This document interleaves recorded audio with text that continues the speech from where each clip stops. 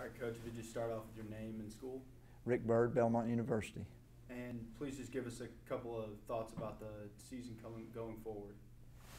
Oh, we're really excited at Belmont to participate in the OVC for our first year, and our fans are obviously excited. I heard it all off season, so it's still a couple of months. We got to play a whole lot of folks before we get into the OVC, but I think there's going to be a lot of enthusiasm around our program in terms of OVC competition. What do you like most about this? Excuse me. I like our backcourt. I like the experience we have. When you have two senior guards, two guys that have been, I'm going to have to clear my throat, sorry. I just had one out there. I don't know why. Can I start over on that one? Okay, thank you. The thing I like most about our program, or at least should be our strength, is the experience we have at the guard positions. And Ian Clark and Karan Johnson are two All-Atlantic Sun first-team selections, and then also preseason OVC selections. And you're real fortunate as a coach when you've got guys that are handling the ball, making decisions about. I'm sorry. Listen. Rarely, you know, it's probably. We practiced this morning. And I suspect. Had to holler at him a little bit? I didn't holler too much, really. You're just getting choked up. You're so excited for the year. Yeah, I guess. I don't know. Thank you. Yes. You want me to start from scratch on that one? We're going to run over into all the rest of the things the way I'm going. You're the last one, so you can stay as long as you like. It's all about you. Well, I will just start on the guards, you know, on that part. I think the thing that's our strength this year, our guard play. Ian Clark and Karan Johnson are seniors. They've enjoyed a lot of success in the Atlantic Sun. Their preseason picks in the OVC is all-conference players. And any coach will tell you when they've got experience at the guard position and quality of play, they got to feel pretty good.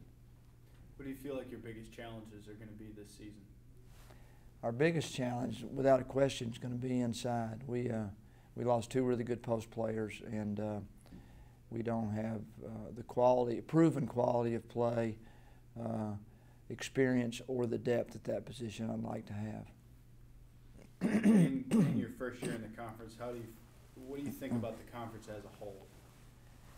You know, a lot of people have asked me if I've been watching a lot of video of other teams and so on, and really it's so long till we play those games. I have a little bit of an outsider's view, and obviously we have played some schools in the past. We've played Tennessee State, we've played Austin Peay a lot, we've played Murray State in the past.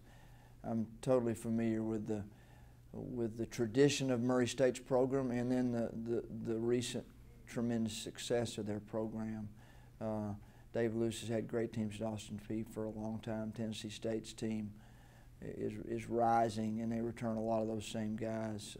So, you know, every league offers its challenges, and this is going to be a learning year for us. Looking at the divisions on paper, how do you feel that type of play will affect the league going forward? You know, it's hard to say. We were in the Atlantic Sun. We were divisional play one time.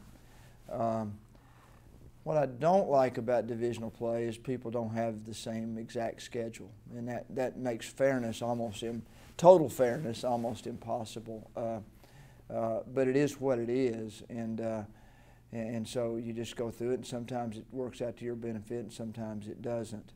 But it will be interesting to see. I think from a competitive standpoint, only having to play Murray State once, Austin Peay's tradition once, you could look at it and say that's a good thing. From the standpoint of fan interest, not getting to have those people come to your gym, but every other year is a little disappointing as well. What do you think it will take for your team to obtain all of its goals this season? Well, we'll have to have better inside play, as I've mentioned.